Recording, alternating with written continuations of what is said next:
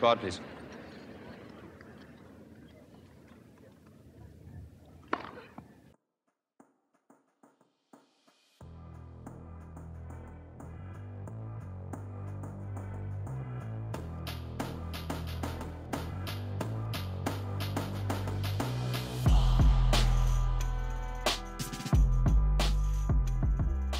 Physics defines momentum as the force that keeps an object moving. Momentum can also be used to predict the direction of two objects after they collide. In tennis, it is the psychological and physical effects of momentum that determine the direction of a match. A player seemingly in the ascendancy during a match is often said to have the momentum.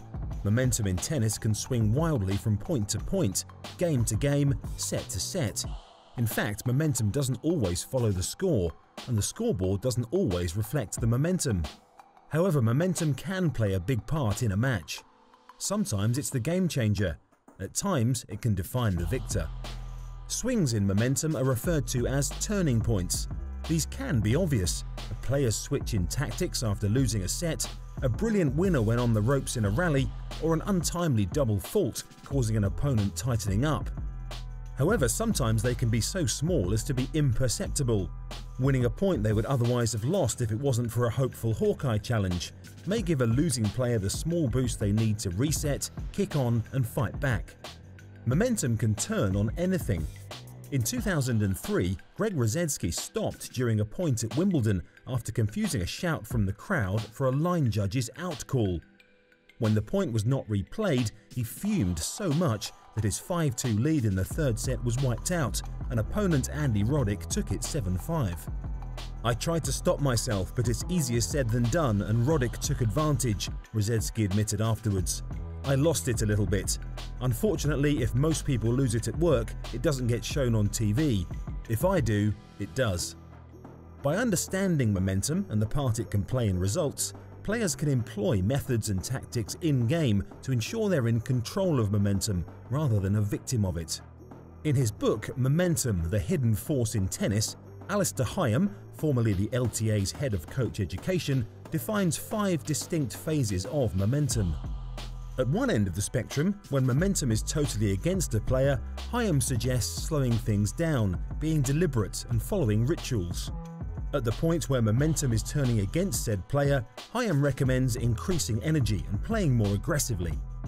When momentum is neutral, both players are vying to not only win points, but also seize control of the momentum.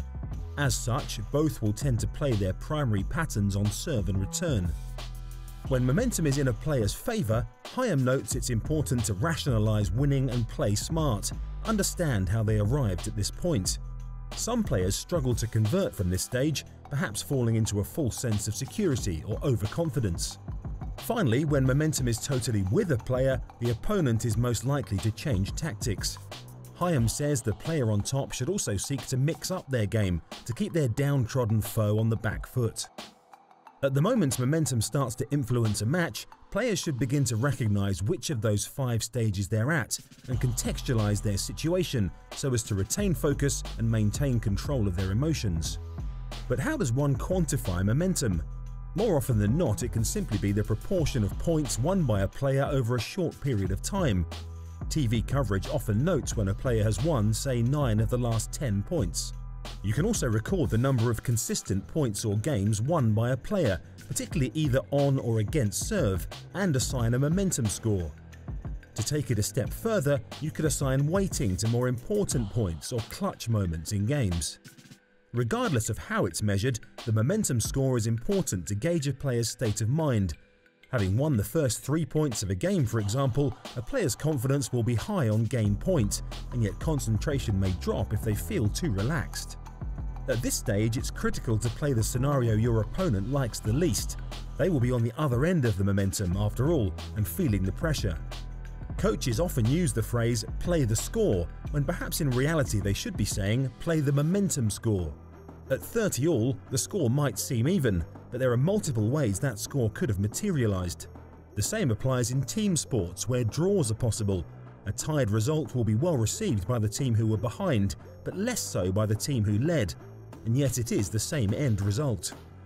According to Dan Travis and Sterling Stother in The Art of Winning, players statistically win twice as many points when they're down in the momentum score compared to when they're up in the momentum score. By studying momentum and understanding it, players can develop a radar for spotting changes in momentum and employ the necessary tools, both tactically and psychologically, to keep turning points on an even keel. Coaches can likewise learn lots about prospective opponents by charting their momentum score and understanding how that player reacts to the momentum score. Doing so can help players and coaches identify how and where matches are won and lost. And who doesn't want to be able to do that?